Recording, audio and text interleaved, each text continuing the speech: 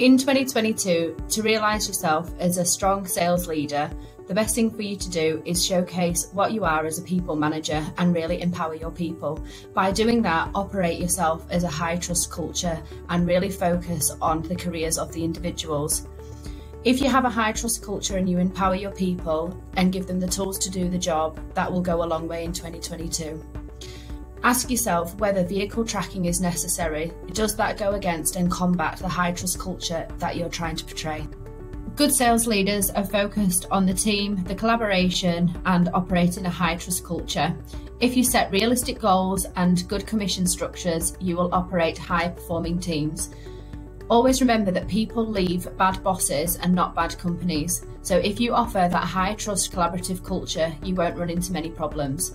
My advice for you in 2022 as a sales leader is to ensure that the trust and empowerment of your people is always high on your agenda.